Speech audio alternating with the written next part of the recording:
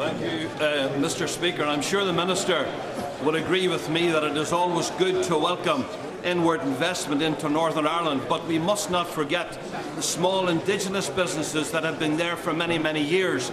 And would he join with me in welcoming a total of £30 million investment in my constituency on one site by the ASDA Group in an area that hasn't saw investment for 35 years? It would be good if we could hear the reply. Can the House please come to order? Reply from the Minister of State. Mr. Speaker, of course I welcome that investment. The honourable member is a doughty champion of business in his constituency. I look forward to spending a day with him there shortly. He will be aware of the fund, the Growth Fund, which will help SMEs with strong potential for growth, particularly in the international markets. We believe these are the right moves by the devolved administration.